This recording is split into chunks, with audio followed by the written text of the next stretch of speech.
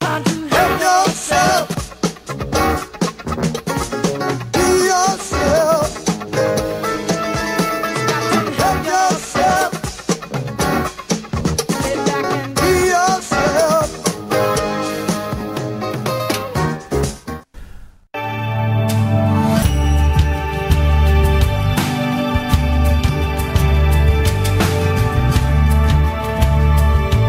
Welcome to Where Do We Go From Here? I'm your host, Kimon Kotos, and we're here in beautiful Grand Haven at the home of Norm and Barbara Spring.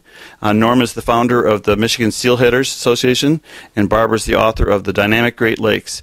And we're going to chat with them for a while and talk about their experiences here in Michigan and also their role in working with the community and helping to define how beautiful it is to live here in the Great Lakes. So, Norm, welcome to the show. And tell us a little bit about how the Michigan Steelheaders began and your role in it. Well, years ago, all the fishing in Michigan was commercial fishing, and everything was geared in that direction. Well, they decided through the Department of Natural Resources to plant salmon, and the DNR actually decided that we really need a sport fishing organization, and they sent a representative out looking for somebody that could start up a steelheaders organization, as we just started with that name and it stuck. But anyhow, they approached me and they asked me to get it going, and I said, well, I'm awfully busy, but they said, well, that's the kind of person we want, is somebody that's really busy. And so anyhow, we started called a meeting in March of 1967, and this was in Grand Rapids at the museum over there.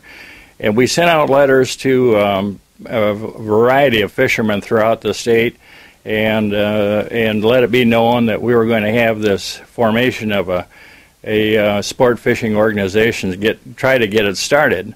Well, 500 people turned out, and we that night we put on a presentation by a friend from California originally. He did some salmon fishing out there, and I think it was Oregon, and he talked about the fishing for salmon in that area, and gave a presentation, and then we had an election of officers, and of course,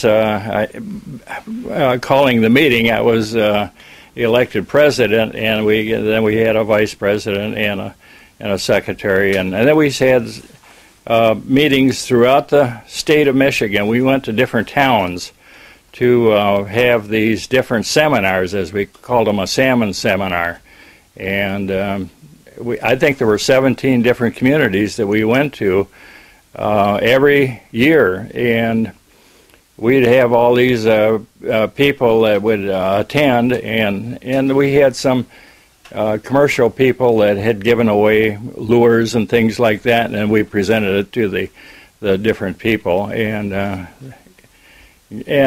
after a while, there were chapters started throughout the state of Michigan. I think we ended up with 24 different chapters. I think there are that many yet. And we kept this organization going. Eventually, I wasn't the president all the time because I was getting tired of that, but I always attended the meetings, and eventually we got an executive director, a guy by the name of, I can't think of his name right now, but anyhow. So he'll come back. Anyhow, he kept the organization together and did the a salmon magazine, Steelheader Salmon magazine, and they got a lot of commercial backing on that, and that's it's still going strong since 1967, and so we didn't have to have go around to all the different states because we had these different chapters had their own meetings. And from there, I guess it speaks for itself. Well, we have quite a variety of species of fish here in the Great Lakes, and our streams, the Muskegon River, the Grand River, the Pere Marquette, the White River, the Black River. I mean, Michigan is a real fantastic place for fishermen to come. And could you tell us a little bit about the different kind of salmon that we have here, and some of the fish that your local folks and the people you met around Michigan are keen on in terms of what they like to fish for, some of the fishing contests and things that we have? We have numerous types of salmon, but two of them, the original one was a coho, or silver salmon, which is imported from the West Coast, and that was started up at Platte Bay. And then eventually Manistee, it was planted there. And then they decided that they wanted to get some larger fish that actually lived a little bit longer, and that was the king salmon, or the Chinook. And that was planted, and they are a 4-year life cycle, as opposed to the coho, which doesn't grow quite as large. That's a 3-year. They go up the rivers to spawn from the Great Lakes, and after they spawn, they die, and that's their life cycle. And of course, the DNR catches some of the spawn from different weirs to help propagate the salmon. There's a lot of natural spawning that and the fish are developed from that, but also the DNR helps along with the different hatcheries, and they plant them in various different places. There's another salmon that was planted. It's called a pink salmon, and that was incidental planting, I think, if I'm not mistaken, by Canada, and that's taken. It developed quite well, but it's mostly in the St. Mary's River system. And then, of course, we have the steelhead, which has been around for a long time, and it came back on its own, and they are helped also from time to time by the DNR. But that is that can go up the river and return to the lake. They don't die like the salmon. That's a trout. And that's a trout, right? Yeah, it's a trout, and it's actually a variation of the rainbow trout. And there is one up on the wall up there. Well, we'll take a look at all these, because I know there's a lot of fish to look at here, and they're very beautiful fish, and you can see their various sizes. And so how have conditions changed? I'm sure you started before 1967 fishing here in Michigan, but have we overfished, or are we seeing ebb and flow? Are we seeing a return of some species but not others?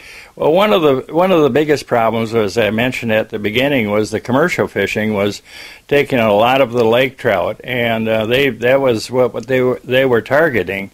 Of course, we didn't have the salmon then, but they were targeting the lake trout and the whitefish. And the whitefish has never been helped in any way. It's just it's a natural fish in the Great Lakes, and so is the lake trout. But in addition to the commercial fishing, the Welland Canal was opened up, the St. Lawrence Seaway, and the parasite lamprey eel came in, swam up the system, and attacked the lake trout, particularly the lake trout.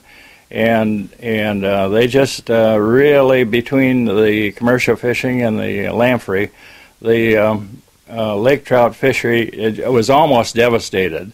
And finally they came up with a lampricide that would help curb the reproduction of the lamprey. And what they do is they put this lampricide, it's a poison, in the streams at headwaters and various streams where they spawn, and that kills the lamprey larvae in the mud, and they roll up, and of course that cuts down the numbers. But it's a constant maintenance process, and since then the sport fishing has developed, and consequently the DNR is planting fish, and only the Indians can harvest lake trout anymore, but there isn't any gill netting. That was another thing that was cut out altogether. Well, I would imagine a big part of the fishing organization is not just a club where people can talk about their experiences, but also a way of educating people about how to do it in a safe way, and sharing techniques on on how to fish well and respect. I mean, when did the term catch and release really come into common usage? Was that always kind of a thing that a sport fisherman would do? There are different degrees of catch and release by fishermen. And some go out to harvest fish, and they don't, they're not interested in releasing them.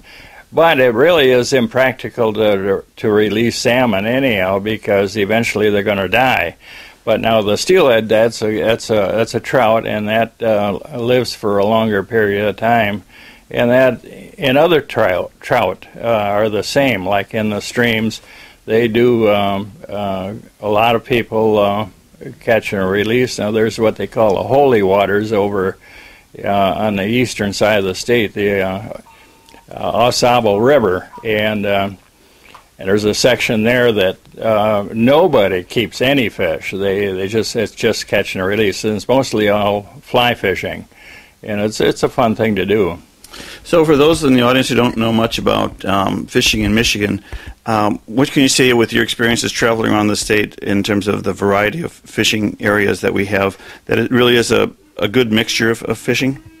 Oh, yes. We have walleye, we have perch, we have bluegills, we got bass, we got muskellunge, northern pike, and a variety of rough fish that people catch, like the sheephead, which is just a nickname for a drum. And but they don't eat those. Guys have sport tournaments for just sheephead, and that's just catch and release, or they might kill them, I don't know, but they seldom eat them. Same with the carp. Occasionally some people go out and spear carp, and they just do it for the sport of it. Okay, well, we're going to be right back, so stay with us on Where Do We Go From Here, and we'll be right back.